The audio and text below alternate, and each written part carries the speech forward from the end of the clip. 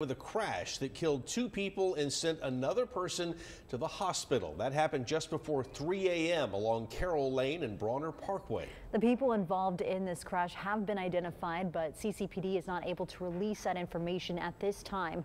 Our Simone Simpson has been following the story. She joins us live in studio. Simone? Leslie, Mike, CCPD confirmed with me this afternoon that all 3 crash victims are female and in their mid-20s. Here's what we know so far. This crash occurred just before 3 a.m. this morning. 2 people, the driver and front passenger, were pronounced dead at the scene. A backseat passenger was rushed to the hospital and is expected to survive.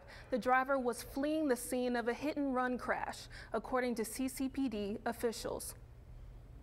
Traffic investigators were called out to the scene. They arrived and they were able to determine that the vehicle that had crashed was previously involved in a hit-and-run accident prior to this crash, and that hit-and-run accident was on Highway 358, in the area of Highway 358 and Everhart Road. The car hit a utility pole and went through a fence. It landed in the yard of a home on Carroll Lane and Bronner Parkway.